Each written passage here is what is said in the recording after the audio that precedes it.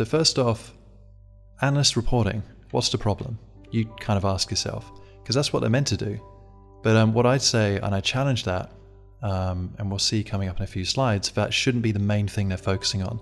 They should kind of have this down pat and then focus on actually finding insights and generating dashboards which are right for the business and you. So, to put that into context, I've got a little video here which talks about that. I won't run through it now. Click on this link to check it out.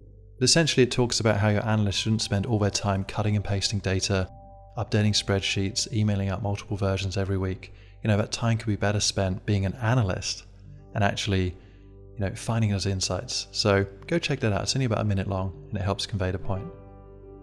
And I call them data monkeys. Those kind of actions are being a data monkey.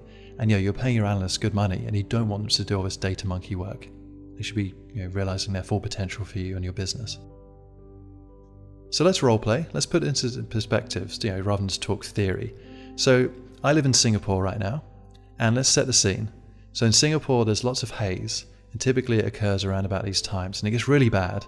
There's smoke from other countries coming in when they backburn their crops, and it's not ideal. It's not very healthy to breathe this in, and you don't get to see the beautiful views of Singapore.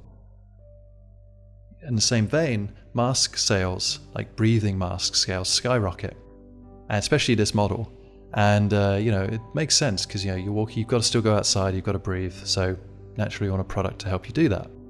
So let's just say you're a retailer in this situation, and you want to use all the data available to you in the real world and your sales data to maximize your sales and revenue, but also help Singaporeans find the best protection they can from the haze. So how do we do that?